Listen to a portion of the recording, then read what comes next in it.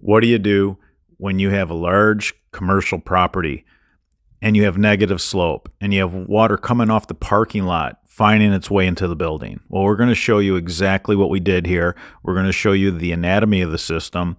I'm going to take you through it and I'm going to explain it to you. We didn't bust out the concrete. We didn't put in new concrete. It wasn't needed. We went ahead and we put a pipe underneath this entranceway.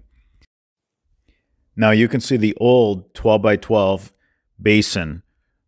We removed that along with the 4-inch pipe. It wasn't doing the job. We could have ran 2 4-inch pipes and that probably would have been the fix. We have a 20-inch round basin that takes a 6-inch pipe, and I really wanted to use that on this job.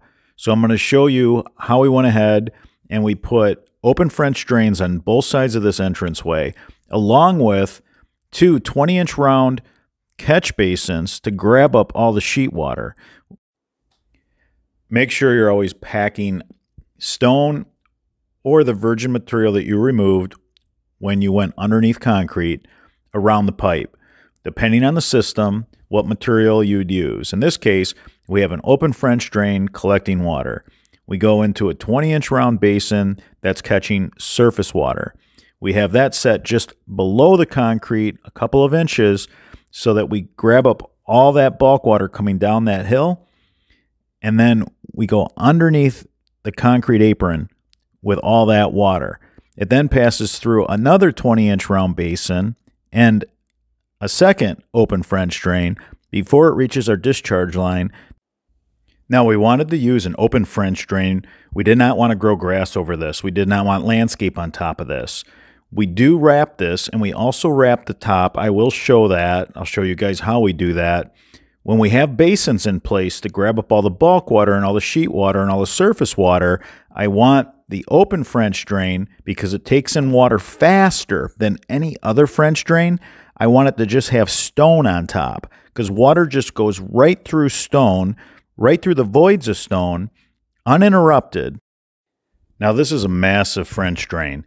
It's a giant vein of stone. We're using 1.5-inch round rock. We're using the 4-ounce FDM double punched drainage fabric. We're going to go ahead and we're going to cut it out around the basin. We don't want contaminants to get in our French drain system, so we want to keep that portion of it completely wrapped.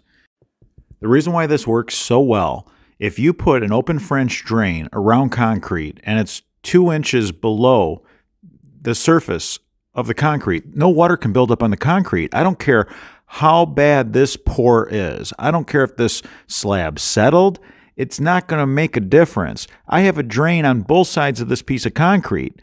Water just falls into the stone, into the system.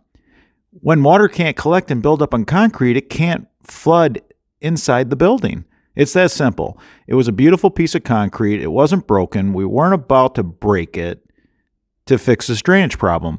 It was easily remedied. We do this all the time. We put open French drains around patios, around driveways, any concrete that happens to be shedding water towards a building or structure.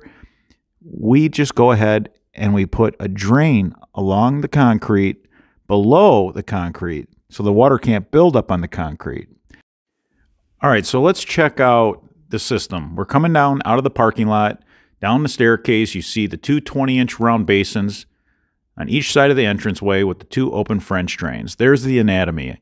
Wanted you guys to see a shot of it before we went ahead and we burrito wrapped it, top dressed it. I also want this to be a reminder to all the contractors. When you work around commercial buildings, everything gets bigger. The gas lines get bigger, the electric feed. And usually when you call to have these buildings marked, it's not marked right. They don't know how to mark these commercial jobs. We find so much when it comes to unmarked utilities. And like I said, the gas lines and the electric lines, they're big stuff, guys. So just be aware of that. Commercial job sites, you want a spotter in the trench no matter what. All right, let's take a look at the finished product. All top dressed really nice with 1.5-inch round rock to hide those basins because they're kind of an eyesore. Went ahead and put the stone right over top of them. Really nice, clean job.